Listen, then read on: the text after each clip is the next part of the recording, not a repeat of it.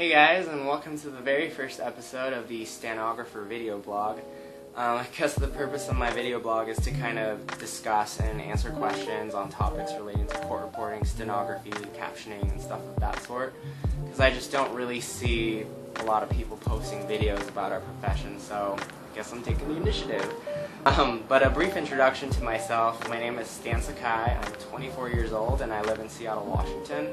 I graduated from the University of Washington in linguistics, but as of October 2012, I am a Washington State licensed court reporter. So, having said that, I don't actually do a lot of court reporting. I mainly do CART, and I'm also a broadcast captioner. So, those are my credentials. If you do, however, know of any legal work in the Seattle area, please do let me know, because I may be interested. My contact info is down there. So, getting on to the main topic of this video, I get lots of emails and messages on Facebook regarding machines I use. So, the two machines I use are the Lightspeed by Stenovations, and the other one is the Infinity Ergo, or Infinity Ergonomic.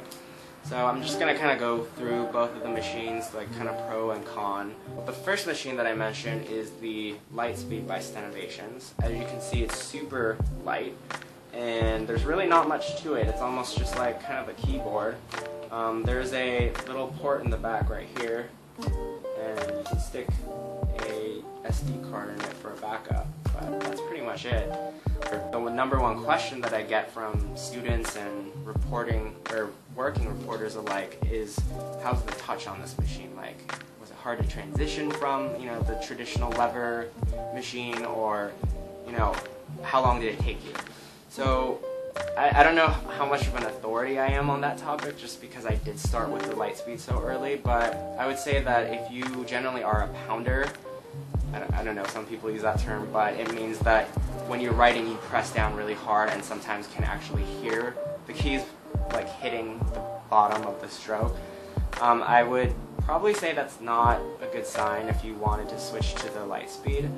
If you think you can train yourself to write very lightly with barely any touch, then I think you might have a chance with this machine. As far as operating it, the keys are so sensitive that you just barely touch it. You don't press down at all and it registers. So if you like to rest your hands like in home position to wait for the speaker to start talking again, you can't really do that on this machine.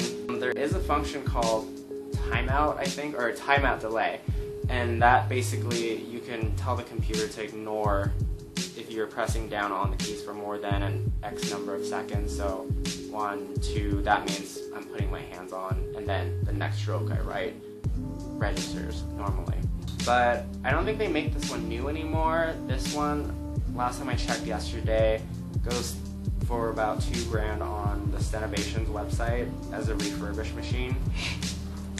So the pros of the machine, I guess, is it's super lightweight. Like, this is tiny. I think my ThinkPad might be bigger than this. So I really like this because I do a lot of on-site CART for the University of Washington. So, I'll have 8 minutes to go from this side of campus all the way to this side, and I have to tear down really fast and then run to the other class, and sometimes I don't even turn my computer off. I just have everything connected. So I just get to the class, whip out my laptop, and I immediately just start writing again. So yeah, there's the portability factor. So this machine, I actually carry it around in this little case. It's it's a laptop sleeve by Spec. It was originally made for the 13-inch MacBook Pro, but as you can see, I can just stick it right in like that. And then on my normal CART jobs, this is all I take. So I just stick this in here, and then my laptop goes in, and then I even have my tray table, and I stick my tripod on the side. So super lightweight and portable. Another thing I like is that you can write it without deploying a tripod. So the back of the machine has these little rubber grippy stickers, so you can put it on your lap and it doesn't slide around. You can also use a tripod with it, for which Stenovations makes a custom rig. I didn't want to pay the $100, so I made my own, but I don't know, you're probably interested. But basically what I did was I took one of the adapters from my old Gemini machines and I screwed it onto this particle board. Get it off. So that it looks like that. So as you can see, I have little Velcro pads right here and right here. Yeah, I might have an inappropriate sticker on there, but oh well. But this just fits right on here like that. And then this part, stick it on your normal stenograph tripod. Of course, it's gonna work on camera. There you go. And now it's stuck on there, and you can just write it like a normal tripod machine. The other machine that I use is the Infinity traditional ergonomic machine. The cool thing about this machine is that it has two sides. So if you look at this configuration, it's split down the middle through the asterisk key. So these two are asterisks, and these two are asterisks. So the cool thing about this machine is if you're ever at a job where you're writing for 5, 6, 7, 8 hours, and you start getting tightness in your wrists and your arms, you can move these two components any which way. Like I could write like this if I wanted to, and it'll lock it in place, and you're now using an entirely different set of muscles. Super nice. The other thing I really like about this machine is the customizability of it.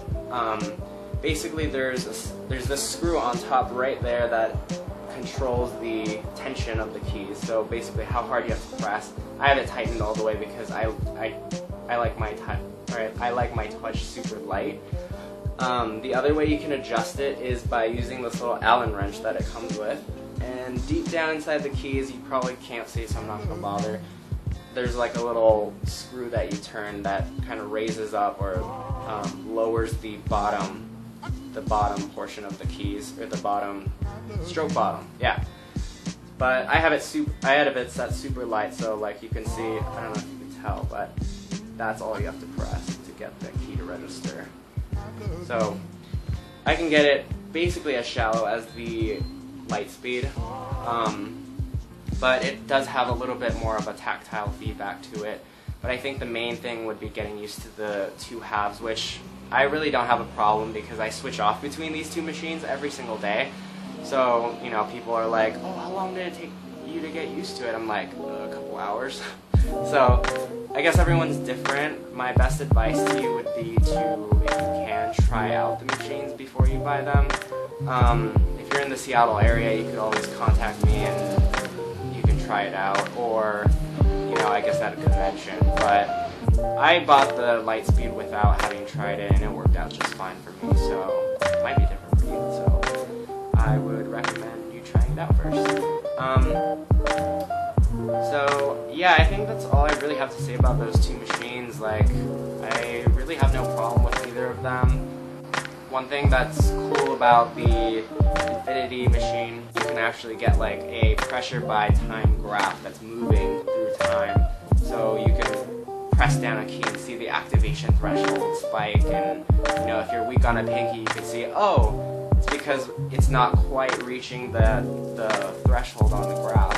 You can either lower that, raise that, recalibrate it, and it's super easy to spot exactly how you're registering the keys and how sensitive they are. I don't know. But the Lightspeed also has a similar function. It's all software based though, so obviously there's no tightening of any screws. It doesn't quite have the fine level of detail you can get with the Infinity software. It's basically just kind of a digit. You just kind of press it and then see what number it registers at, and then you just either raise it or lower it depending on whether you tend to press it harder or it's softer. But there's none of the graphs, and you can't see any of the real-time data really. You can only kind of look at the pressures. There's like an output file with the pressures for a job. I never used it, so I don't know. But yeah, those are the two machines, and if you have any more questions for me, you can either write them down in the comment section below, or you can email me directly, or I don't know, you can post a video response, because we need more stenos on YouTube. I hope that was helpful, and so yeah, I hope you watch my future videos and let me know how I'm doing.